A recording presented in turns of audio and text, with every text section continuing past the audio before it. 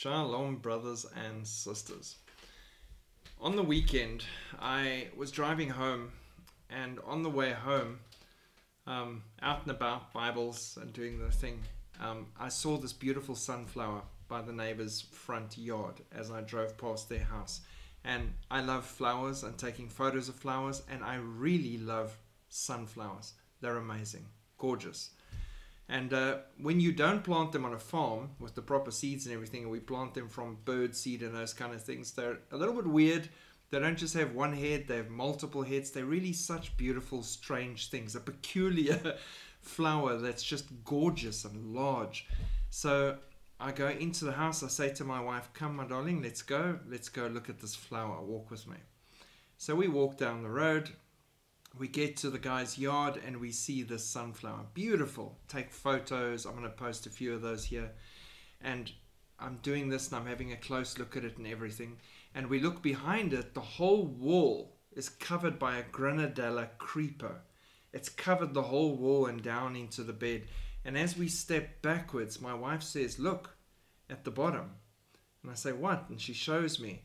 The sunflower at some stage had fallen down because of the weight of its head, and it was going to be finished.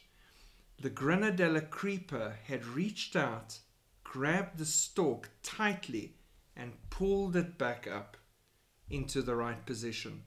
And now the sunflower's base has got a loop like this from when it was lying down to where it's been pulled up, and the creeper is holding it tightly so that it can have its head towards the sky. The one plant is helping the other be all it can be. And that was just beautiful for me to see that my wife saw this amazing thing that we've never seen in nature. So I took photos of that too. I will post that here too and let you enjoy this with us. And what it does for me is it takes me straight to the Bible. And if we start in Exodus, I love mentioning this piece regularly. In Exodus chapter 17, I'm going to read to you verse 11 to 13. It says, "And so it was when Moses held up his hand that Israel prevailed. And when he let down his hand, Amalek prevailed. But Moses' hands became heavy. So they took a stone and put it under him, and he sat on it. And Aaron and Hur supported his hands, one on one side and the other on the other side. And his hands were steady until the going down of the sun. So Joshua defeated Amalek and his people with the edge of the sword." So Israel's at war with the Amalekites. And every time Moses' hands dip, the Amalekites start winning. But when his hands are up, they lose.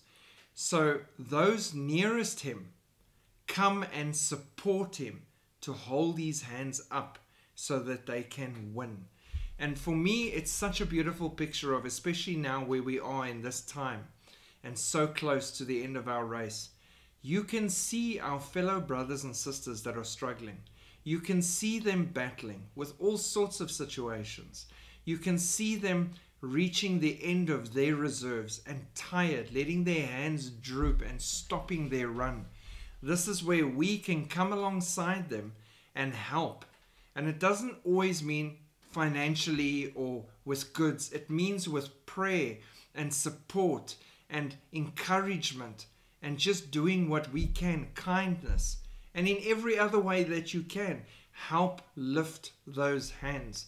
And if you want a better description of that, Hebrews 10, verse 24 to 26 says, "And let us consider one another in order to stir up love and good works, not forsaking the assembling of ourselves together as in the manner of some, but exhorting one another, and so much the more as you see the day approaching." Exhort one another, and so much more. Stir up those love and those good works that we do as to the Lord. When you visited someone in prison, it was as if you visited Christ in prison. When you fed someone that was poor and hungry, it was as if you fed Christ. You're doing these things out of love. It's a natural outspring of works from the fruit that is your growth in Jesus Christ. And we encourage one another. We strengthen one another. We lift each other's hands up. And we cross the finish line together, not alone. God bless you, and shalom.